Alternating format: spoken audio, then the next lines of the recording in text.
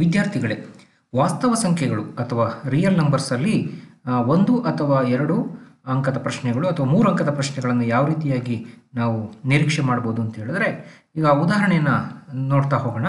By using A prime factor method find the HCF and LCM of the 135 and 225 ಅಂತೇಳಿ ಆ ಎರಡೂ ಸಂಖ್ಯೆಗಳ ಅವಿಭಾಜ್ಯ ಅಪವರ್ತನಗಳ ಮೂಲಕ ಮಾಸಾಹ ಮತ್ತು ಲಾಸಾಹವನ್ನು ಕಂಡುಹಿಡಿಯಿರಿ. ಸೊ 135 ನಾವು ಫ್ಯಾಕ್ಟರೈಸೇಷನ್ ಮೆಥಡಲ್ಲಿ ಡಿವೈಡ್ ಮಾಡ್ತಾ ಹೋಗೋಣ. 5 ಇಂದ ಡಿವೈಡ್ ಮಾಡಿದ್ರೆ ನಿಮ್ಗೆ ಗೊತ್ತಿದೆ 5 2s are 10, ದೆನ್ 3 ಇಂದ ಡಿವೈಡ್ ಮಾಡ್ತೀರಾ 9 ಬರುತ್ತೆ, ಹಾಗೆಯೇ 3 ಇಂದ ಮಾಡಿದ್ರೆ ಹೇಗೆ 3 ಬರುತ್ತೆ. ಸೊ ಇದನ್ನು 225 ಕೂಡ ಪ್ರೈಮ್ ಫ್ಯಾಕ್ಟರ್ಸ್ಗಳನ್ನು ಕಂಡುಹಿಡಿಯೋಕ್ಕೆ ನಾವು ಫ್ಯಾಕ್ಟರೈಸೇಷನ್ ಮೆಥಡಲ್ಲಿ ಡಿವೈಡ್ ಮಾಡ್ತಾ ಹೋಗ್ತೀವಿ. ಸೊ 135 ಈಕ್ವಲ್ಸ್ 5 ಇಂಟು 3 ಪವರ್ 3 ಅಂತ ಸಿಕ್ಕಿದೆ. ಅದೇ ರೀತಿ 225 equals 5 into 5 5 square, 3 into 3 3 square ಅಂತ ಆಗಿದೆ. ಸೊ HCF ಅಂತ ಹೇಳಿದ್ರೆ ಎರಡರಲ್ಲೂ ಕೂಡ ಇರುವಂತಹ ಟರ್ಮ್ 5 ಮತ್ತು 5 ಸ್ಕ್ವೇರ್, ಇದರಲ್ಲಿ ಸ್ಮಾಲರ್ ಇಂಡೆಕ್ಸ್ ಇರುವಂತಹ ಎಕ್ಸ್ಪೊನೆಂಟ್ ಇರುವಂಥದ್ದು 5 ತಗೊಳ್ತೀವಿ. 3 ಕ್ಯೂಬ್ ಮತ್ತು 3 ಸ್ಕ್ವೇರ್ನಲ್ಲಿ which one is smaller, that is 3 square, ಅದನ್ನು ತೆಗೆದುಕೊಳ್ತೀವಿ, that is the HCF. So 5 into 9 we get 45 is the HCF. LCM ತೆಗೆದುಕೊಳ್ಳುವಾಗ, ಸೊ ಇಲ್ಲಿ LCMಗೆ ಎರಡು ಪ್ರೈಮ್ ಫ್ಯಾಕ್ಟರ್ಸ್ಗಳು ತೊಗೊಂಡ್ರೆ 5 ಸ್ಕ್ವೇರ್ ಮತ್ತು 3 ಕ್ಯೂಬ್ ಅಂತ ಇದೆ. ಸೊ ದೇರ್ ಫೋರ್ ಇಲ್ಲಿ 5 ಸ್ಕ್ವೇರ್ ಮತ್ತು 5ನಲ್ಲಿ ಹೈಯೆಸ್ಟ್ ಇಂಡೆಕ್ಸ್ ಅಥವಾ ಹೈಯೆಸ್ಟ್ ಎಕ್ಸ್ಪೊನೆಂಟ್ ಯಾವುದಿರುತ್ತೋ ಅದನ್ನು ಕನ್ಸಿಡರ್ ಮಾಡ್ತೀವಿ. ದೆನ್ 3 ಕ್ಯೂಬ್, 3 ಸ್ಕ್ವೇರ್ ಮತ್ತು 3 ಕ್ಯೂಬ್ನಲ್ಲಿ 3 ಕ್ಯೂಬನ್ನು ತೆಗೆದುಕೊಂಡಿದ್ವಿ. ಸೊ ದಟ್ ಈಸ್ 25 ಇಂಟು 27 675 ಆಯಿತು. ಸೊ ದೇರ್ ಫೋರ್ ಒಂದು ಫಾರ್ಮುಲಾ ಕೂಡ ಇದೆ, ಅದನ್ನು ನೆನ್ಪಿಟ್ಕೊಳ್ಳಿ. ಎರಡು ನಂಬರ್ಗಳ HCF ಮತ್ತು LCMಗಳ ಪ್ರಾಡಕ್ಟ್ ಯಾವಾಗಲೂ HCF ಮತ್ತು LCMಗೆ ಸಮ ಇರುತ್ತೆ. ಇದೇ example ತಗೊಳ್ಳೋದಾದರೆ, so by multiplication of 135 and 225 equals 45 into 675, that is HCF into LCM ಅಂತೇಳಿ. So prove that root 2 is N irrational ಅಂತ ಹೇಳಿ 2 ಅಂಕ ಅಥವಾ 3 ಅಂಕದ ಪ್ರಶ್ನೆಯಾಗಿ ಕೇಳುವಂತಹ ನಿರೀಕ್ಷೆ ಇದೆ. ಸೊ ಇಲ್ಲಿ ಗಮನಿಸಿ ಮಕ್ಕಳೇ, ಈ ಸ್ಟೆಪ್ಸ್ಗಳನ್ನು ನೀವು ಬರೆದು ಪ್ರಾಕ್ಟೀಸ್ ಮಾಡಿಕೊಂಡ್ರೆ ಈಸಿಯಾಗಿ ಅಂಕವನ್ನು ತೆಗೆದುಕೊಳ್ಬೋದು. Let us assume to the contrary that root 2 is rational. So therefore root 2 equals rational number ಅಂತ ಹೇಳಿದ್ರೆ ಡೆಫಿನೇಷನ್ ಪ್ರಕಾರ r by s ಅಂತ ಬರ್ಕೊಳ್ತೀವಿ. both r and s belongs to integers. s denominator is not equal to 0. Suppose r s have a common factor other than 1 ಅಂತ ನಾವು consider ಮಾಡೋದಾದರೆ, that is r s ಬದಲಿಗೆ a b ಅಂತ ಬರ್ಕೊಳ್ಳೋಣ. That is root 2 equals a by b, a and b are co-primes. So by cross multiplication b root 2 equals a ಆಯಿತು. So squaring on both the side we get b square, square ಮತ್ತು square root cancel ಆಗುತ್ತೆ, 2 ಉಳ್ಕೊಳ್ತು, that is equal to a square ಅಂತ ಆಯಿತು. There four 2 divides a ಅಂಥೇಳಿ ನಾವು ಈ ಈಕ್ವೇಷನ್ನಿಂದ ಬರ್ಕೊಳ್ಬೋದು. ಅಂದರೆ ನಾವು ಬಿಗೆ ಯಾವುದೇ ವ್ಯಾಲ್ಯೂ ಹಾಕ್ಕೊಂಡ್ರೂ ಕೂಡ ಅದು ಪ್ರಾಡಕ್ಟ್ ಆಫ್ 2 ಆಗುತ್ತೆ. ದೇರ್ ಫೋರ್ 2 ಡಿವೈಡ್ಸ್ a ಅಂಥೇಳಿ ನಾವು ಕನ್ಸಿಡರ್ ಮಾಡ್ಬೋದು. a ಬದಲಿಯಾಗಿ ನಾವು 2c ಅಂತ ತೆಗೆದುಕೊಳ್ಳೋಣ. ಸೊ 2cನ ಸಬ್ಸ್ಟಿಟ್ಯೂಟ್ ಮಾಡಿಕೊಂಡ್ರೆ c is the integer. There four 2b square equals 2c whole square, we get 4c square.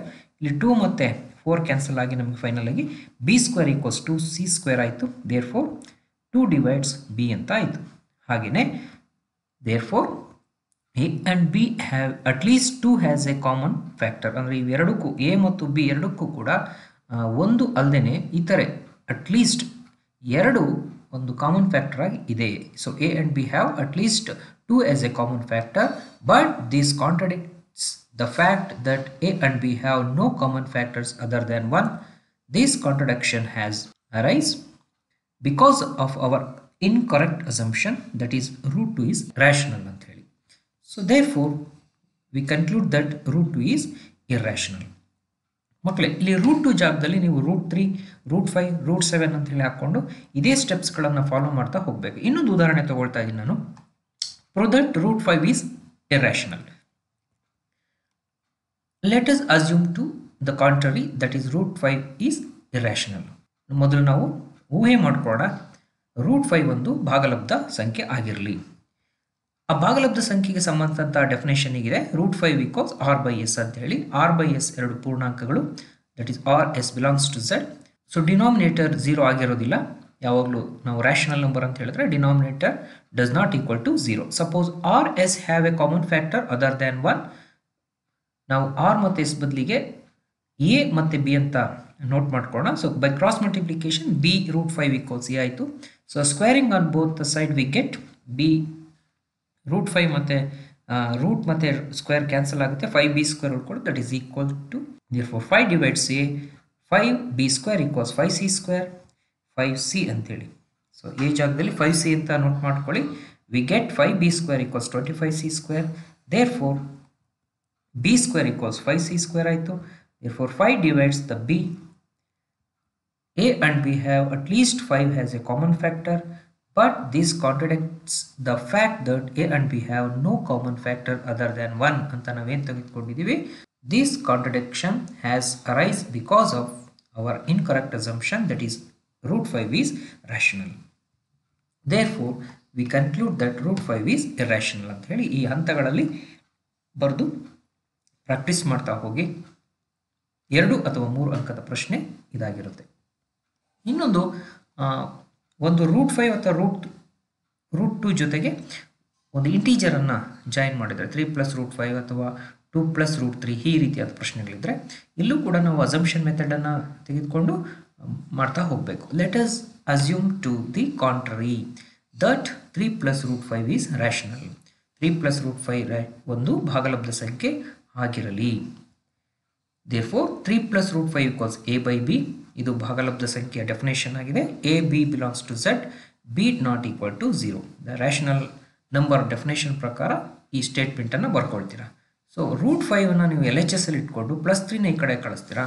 That is by rearranging we get therefore 5 - 3b/b ಅಂತೇಳಿ ಈಕ್ವೇಷನನ್ನು ಬದಲಾವಣೆ ಮಾಡ್ಕೊಳ್ಬೇಕು. a and b, ನೀವು a bಗೆ ಯಾವುದೇ value ಹಾಕಿ ನಮಗೆ ಅದು rational ನಂಬರ್ನ ಕೊಡುತ್ತೆ. ಹಾಗಾಗಿ a and b are integers, we get a/b - 3 is rational and so root 5 is rational. ಇದು ರ್ಯಾಷನಲ್ ಆಗಿರೋದ್ರಿಂದ ಇದು ರ್ಯಾಷನಲ್ ಅಂತ ಹೇಳಿ ನಾವು ಕನ್ಸಿಡರ್ ಮಾಡೋಣ. But this ಕಾಂಟ್ರಡಿಕ್ಟ್ಸ್ the fact that root 5 is rational. ನಾವು ಈಗಾಗಲೇ ಪ್ರೂವ್ ಮಾಡಿದ್ದೀವಿ ರೂಟ್ 5 ಈಸ್ ಇರ್ರ್ಯಾಷನಲ್ ಅಂತ ಹೇಳಿ. ಹಾಗಾಗಿ but this ಕಾಂಟ್ರಡಿಕ್ಟ್ಸ್ the fact that root 5 is rational.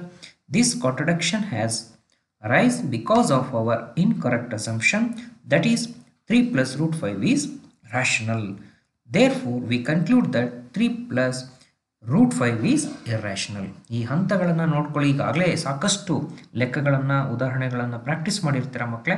ಮತ್ತೊಮ್ಮೆ ಈ ರೀತಿಯ ಬೇರೆ ಬೇರೆ ಅಂಕಿಗಳನ್ನು ತೆಗೆದುಕೊಂಡು ನೀವು ಸಾಲ್ವ್ ಮಾಡ್ತಾ ಹೋಗಿ, ನಿಮಗೆ ಅಂಕಗಳು ಖಂಡಿತ ಸಿಗುತ್ತೆ. ಹಾಗೆಯೇ HCF ಮತ್ತು LCM ಅನ್ನು ಕಂಡುಹಿಡಿಯೋದಕ್ಕೆ ಯೂಕ್ಲಿಡ್ ಆಲ್ಗಾರಿದಮ್ ಮೆಥಡ್ ಅಂತ ಇದೆ. ಅಭ್ಯಾಸದಲ್ಲಿರುವ ಲೆಕ್ಕಗಳನ್ನು ಮಾಡಿ. ಹಾಗೆಯೇ HCF ಮತ್ತು LCM ಅನ್ನು ಪ್ರೈಮ್ ಫ್ಯಾಕ್ಟರ್ಸ್ಗಳಲ್ಲಿ ಅವಿಭಾಜ್ಯ ಅಪವರ್ತನಗಳಾಗಿ ಬರೆಯಿದ್ದು ಅದರಿಂದ ನೀವು HCF ಮತ್ತು LCM ಅನ್ನು ಕಂಡುಹಿಡಿಯಬಹುದು.